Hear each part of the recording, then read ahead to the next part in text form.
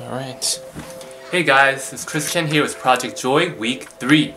Okay, so I had a pretty fun week today. I'm pretty excited. Most of the week started off by doing a lot of Etsy, SEO stuff. I looked up a lot of key terms, the marketing stuff. And then I put a bunch of new listings. I actually put up like 23 new listings over the course of a week. Really excited about that. Did it really quickly. Got a lot of productivity and stuff done. Next, I also went to Disneyland on Thursday with my friend Diana. It was one of my last days as an annual pass holder.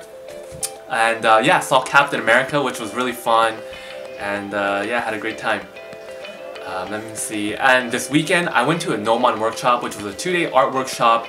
10 hours, 20 hours total over the course of a weekend. Really tiring, but met lots of cool people like Ryan Meinerding from Avengers, Iron Man 1, 2. He was like one of my heroes, and 18 Zana, who's also a really great artist from Naughty Dog. Really informative workshop, although sitting for 20 hours was a little bit too much. Probably wouldn't want to do it again, but it was a great experience. Lots of great information when I look back at it. And finally, I also wanted to work on networking. I did something new this week, which was really fun, and I went outside and I met random people. So I realized when I was at the workshop, one of the hardest things to do was just to say hi and introduce yourself and insert yourself into a conversation when 2 or 3 people are already talking.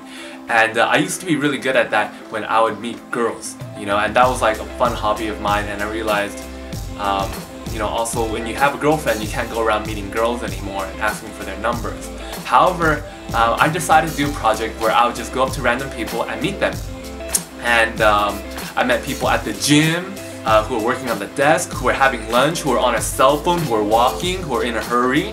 And that's really key to really pushing your comfort zones, not just talking to a person who looks like they're bored, but talking to a person who looks like they're busy.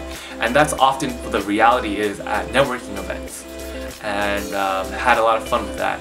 Lastly, I went swimming and stuff, had a lot of fun working out. I have like a 6-pack now from swimming, so I feel like I'm in a lot better shape, a lot healthier. And I've been working on a butterfly stroke and stuff, swimming wise. Alright, that's about my week. I'm going to a conference in Florida tomorrow, so I'll talk about that next week. Alright, see ya, bye.